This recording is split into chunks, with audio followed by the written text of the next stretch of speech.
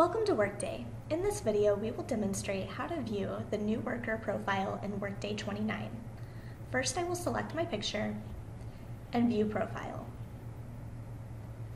Here I can see an overview of my worker profile.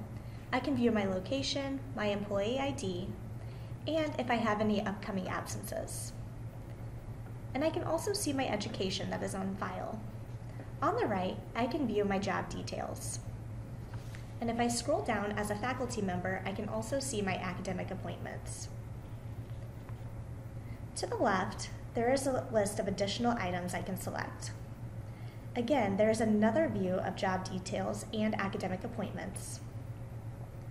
And compensation will show my yearly salary.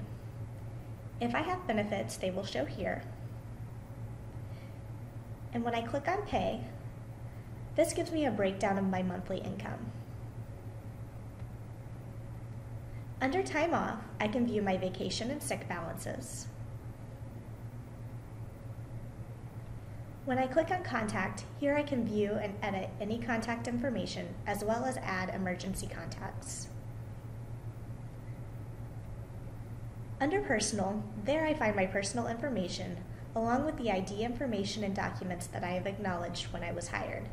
I can also update my preferred name here by clicking on Names and Edit Preferred Name.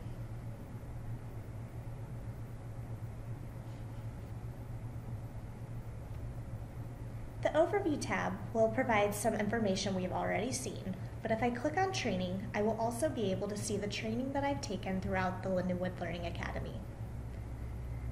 This concludes the demonstration of the new worker profile.